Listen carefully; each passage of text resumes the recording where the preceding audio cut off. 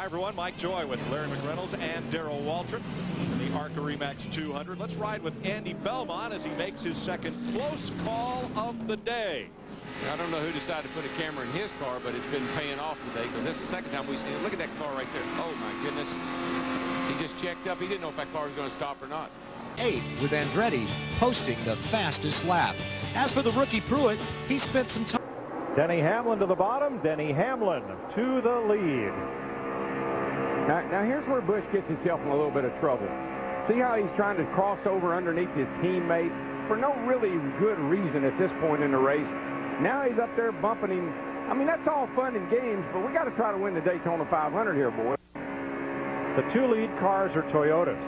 Before the 18, no, that's not necessary. It's still too early. They heard you, Darrell. I know that's what I'd have been saying. Defender here, just get him rolling, keep him rolling here.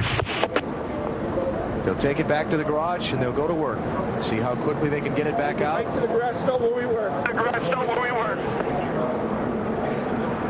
Garage stall that they ran all weekend. See right here, they're working some lap traffic.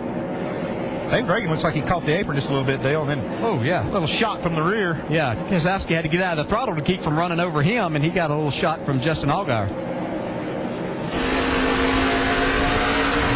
And here is Brad Keselowski getting a little tap and gets out of shape, and Joey Logano able to go around both of them. No harm, no foul, but I'm sure he'll remember that as the race progresses. 6 Kimmel in second. Shelmerdine gets into the side of that number 5 of Gerhardt. Shelmerdine in the grass, and he saves it. Boy, I bet Kelly Yarborough and Donnie Allison wish they could have done that. And also from Columbia, one of your celebrity Shakira. fans. Yeah. She's, I think she's all about the hips, right? Yeah, she's good at that. All right. He's not bad. See the look on his face. Yes, hey, that's not... When Casey Mears came out of his pit in the 5, he almost collected Kevin Harvick. Watch this. Oh, boy. Well, this morning here at the Atlanta Motor Speedway, a little bad luck for Jeff Gordon. Just past 8:30, rolling out, warming up his tires, preparing to make a qualifying lap. But on the slick pit road, Gordon's tires lost their grip, and he crashed into the parked car of Bobby Hamilton. That incident caught on amateur video. 23 is trying to save it. There's no saving them at Daytona very often. Ooh, that's a hard hit. Doesn't look like a hard lick, folks, but it's right on that left side in the driver's door. Scott Harrington, Darrell Soper, the engineer. We're going to put the mic in now.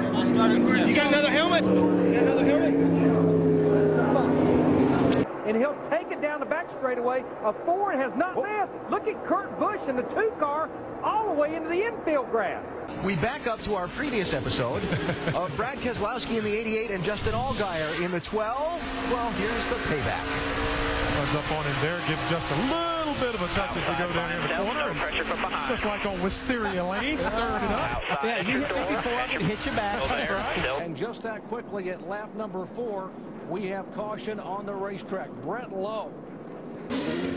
Yeah, that is not on all 8 cylinders, so they were hoping for better. I think he'll be here again soon. That flatulent sound. And here's let's check in where Shannon is caught up with Kurt Busch. Kurt Busch just stepped out of his hauler, took a few moments to unwind and relax. Tell me what happened out there. I didn't hear a word you said. You're really good at that. Tell me what happened out there. All right, rough week for Kurt Busch. He wrecked out in the All-Star race. Now an early night tonight.